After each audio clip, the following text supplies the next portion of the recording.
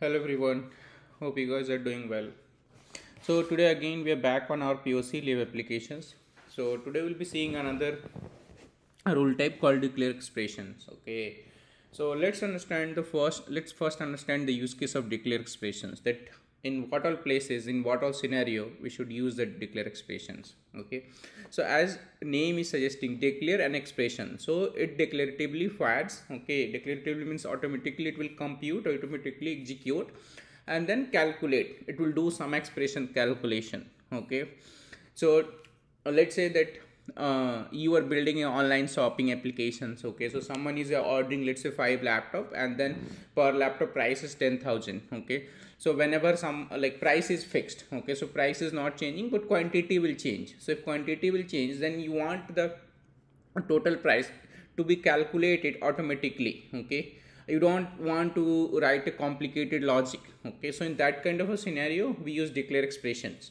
Okay, even like you can write procedurally as well. Like you can, like each time you can multiply, let's say 10,000, and then each time whenever is someone is inputting quantity, then you can like calculate that and then display on the UI total price. Okay, so this is one of the example. Okay, so in our applications where we'll use, so we use to calculate the total number of vacations days. So let's say if we have two fields, if you remember, we have a start days and we have end date. Now we have to calculate the total days. Okay, so there is a two-way we can calculate total days. Okay, one is the procedurally. Okay, procedurally means that, let's say, whenever we are selecting a start date, okay, we can write a data transform rule which will calculate the difference between start date and end date, and then show the total days. Okay, another way is declaratively. Okay, so declaratively also we can write and calculate it.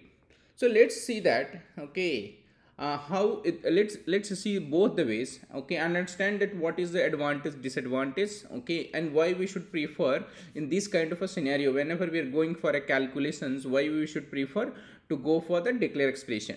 Okay, so to start with, first what I have done, okay, I have created a property. Okay, already I have created in leave details. So we had three property: start date, end date, and then leave details. I have created another property called total vacations days, and this is of type integer. Okay, and then I have created a data transform in the same class. Okay, because we will be going to call this data transform on refresh of section. So I'll show you. I have just written very simple step: end date minus a start date. Okay, so here what we are doing, we are calculating the difference. Okay, from end date to start date, so that will get that total date. Okay, this is a very simple calculations, but let's say if you're working, you can try. Okay, you can search in PDN, or you can try from here how you can subtract the date. Okay, based on the business days. Okay, like let's say that if I'm selecting 2 weeks vacations, then it won't be 14 days, it will be like a 10 days, because weekends will also come. Okay, so how we can do that? Okay, you try to explore that part, and if you're not able to achieve it, comment in the sections, comment in the section area. I'll help you on that one. Okay, but for now I have just used end date minus start date, a very simple calculations, but you definitely need to calculate the total days based on the business days. Okay, so that is one of your tasks. Okay, so now this data transform I have is already done. Now let's go to navigate to the section. Okay, so here you can see I have added that property total vacations days. Okay, so let's see the configuration of both start date and end date. Okay, that what I have done. So here in action, so actions I have added on change. So whenever the date will change, okay, start date and end date will change, then it will refresh this section and it will call this data transform vacation, calculate vacations days. So it will call this. So when it will call this, it will like execute this step. Okay, end date minus start date and set the total vacations days. Okay, but here, okay, if we just do a start date, that's not enough. Okay, because someone can change the end date as well. Okay, so it's not necessary that if someone is ending it like changing end date, then it will always come and change the start date. So in that case, what we have to do, we have to put this same calculation, same things on end date as well, so that if someone is changing end date, then also it should calculate this one. Okay, so now let's go on UI and then see how it will work. Okay, so you understood that code, very simple code on both start date and end date. on change of the value, I'm refreshing the section. On refresh, I'm calling this section and this data transform. The responsibility of this data transform to calculate the date difference and set to this property. Okay, so what I'll do to make you more understand, I'll trace also. Okay, so whenever we'll change, we'll see that how this is getting called. Okay, so let me create a new case. Okay, so I'll simply delete this case. Okay, now I'm creating a new case.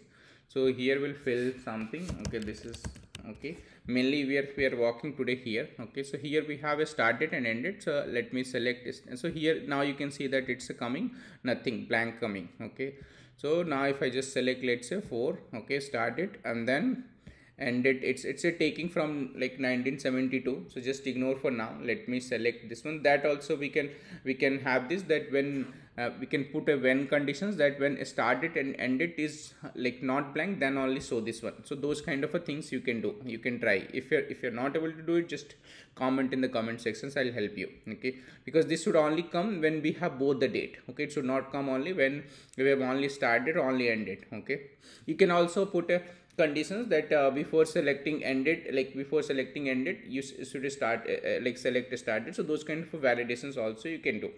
So now I'll select that end date. Okay, so see, I selected end date and then I got 24 days. Okay, so if I come to tracer, we can see that this data transform should have called twice. Okay, because first I selected a start date and then second time I called selected end date. So both the time it will call. So let's come to this data transform. So you can see that step, the data transform executed twice. So see, begin, data transform begin, data transform end, data transform begin, data transform end. So it calls twice. Okay, so now what is the disadvantage here? Disadvantage is that each time whenever you are selecting, it is calling the data transform, and also it is refreshing the section.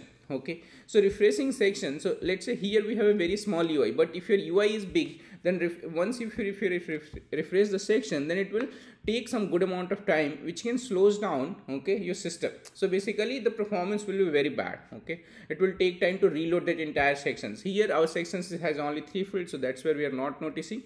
But if you have, let's say 20 or 30 fields, then it will be very difficult. Okay, so now let's see how what is the alternative of this one, how we can do that. Okay, how we can do declaratively. Okay, so the first thing which we will be doing is, okay, we'll go here and remove that action from start date and end date.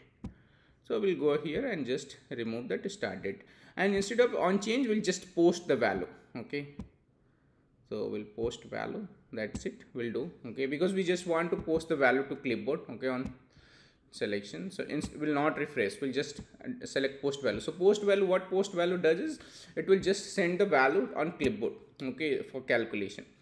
Now I have removed that. Okay, so once again I'll show you, I have removed the references of data transform.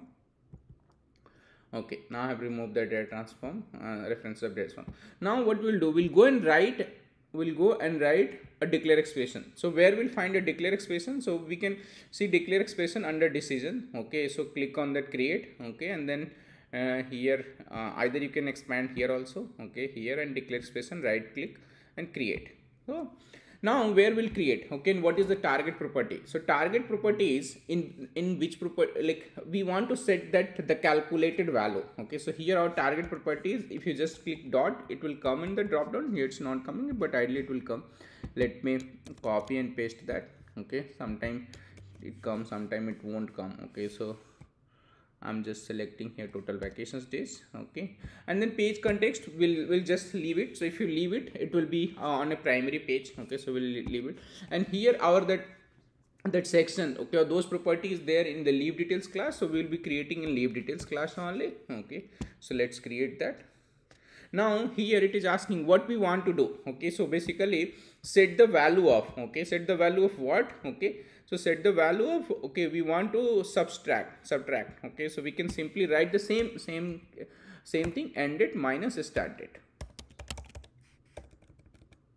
So again here things will not come, so we can just write it. Okay, so start date minus end date. So set the value of start date, and then it will set. Okay, so you can see, like, okay, there is a change in this declare expression. Earlier we used to have a track change tab, okay, which have been removed from 8.3. Okay, so if you want to check those things, you can go and select use legacy expressions. If I do that, we'll get another tab here, and then we can use it. But for now, will not go. Okay, so now question is how Pega will calculate this. Okay, so what will happen whenever either of the value, okay, either end it or start date, okay, value will change, Pega will automatically execute this rule declaratively and then set the value in this property total vacations days. Okay, so we don't have to refresh, we don't have to write a data transform or anything. Okay, because what is happening if you write this, like there is one more advantage, that let's say this type of calculation start it end it, you will be needing in 5 screen. Okay, so if you're using a data transform, you need to go and manually call those data transform in 5 places. Okay, but if you write this one total vacations days, you don't have to call, you have to just use this on the UI and then Pega will automatically call declaratively and set that. Okay, so this kind of advantage we will get it. Let's say if you want to change something here, okay, then if you again do in data transform, here also you can do the same thing, but yeah, that like maintenance will be high and then also it can be a performance issue. Okay, so that is where Pega suggests, okay, for any type of calculations, okay, okay, either you want to calculate total price or you want to calculate a total days or like any calculations, you go for this declare expression. Let's say you want to calculate the rate, like what will be the rate. I mean, there are like many calculations. Okay, in like there are many example in real time for calculation. Okay, so now let's create another case and see that. Okay, so I'll close this case and then create another case.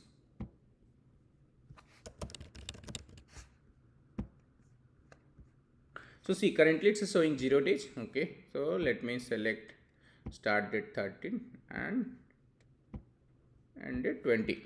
Okay, so it's not refreshing, so maybe I need to that sometime post value doesn't work. Okay, so what I have to do, just instead of post value I have to use that refresh section. Okay, but I'll not call the data transform. Okay, I'm just using refresh this section. So there is some issue sometimes that post value is not working, so basically the value which I'm selecting is not going to clipboard. Okay, so for that only maybe could be this issue in this environment or something, but ideally it should work with the post value. So I'll just select refresh. Okay, I'll not be calling the data transform. Okay, and also to make sure that yes, data transform is not called, I'll go here and then disable this step. Okay, now I'll go and then go back and then come again, continue here. Okay, so see here it's came 7 days. Okay, and then now if I change the date, it automatically see the 15 is coming. If I change this date, then see 20, so automatically it's calling. Okay, let's see if we can trace in our tracer also. So declare expressions we cannot trace as a rule, only rule. So for that we need to trace the whole things. Okay, so we need to select this whole tracer, okay, from the bottom, and we need to make sure that in settings that we have declare expression checked, so we can just select this declare expression. Okay, so see here, and then your rule set should be checked. So our rule set is already checked and then we have selected declare expression. So now click OK and then let's go ahead and change one of the value. Okay, so I'll change from 20. Okay, so see, we can see somewhere our the declare expression. See, it called forward chaining, started and ended, so it calculated the value, so it called. Okay, you can see here. So if you are facing any issue, you can trace and do that. Okay, so that is how we can use the declare expression. So it has a lot of benefit and we should always use for calculation. Okay, so this was one of the very good example to calculate the start date and end date, and also I explained that if you want to calculate this total days based on the business days, okay, that is one of your task, how you will do it. Okay, so you can do here as well. Okay, in declare expression also, the way here you can call the function. Okay, you need to go here and then browse, like let's say I'll just give a clue, so you can say business and just search with the business, you'll get a function date time business dates. See, start and end time, so you need to give few parameter and then it will calculate. Okay, so there are few functions, you can apply the same thing here as well. If I come here, we have the same options here also. So expressions builder is available, so you can calculate. Okay, so I hope this will help you and you will explore more and see how we can use declare expression, because this is one of the important, if you're a beginner, you must learn this declare expression. Okay, for your POC, and also this will come in your like CSA exam. Okay, so make sure to learn, and if you have any questions again you can post in comment sections. Okay, so I'll just quickly recap again. Okay, that we learned here what today we learned. Today we learned declare expression. Okay, how to calculate the some value. Okay, so we saw procedurally, okay, using data transform, and then also we saw declaratively using declare expression. Okay, so that's it for today. Okay, and I hope this small video will help you. Thank you very much. Have a good day.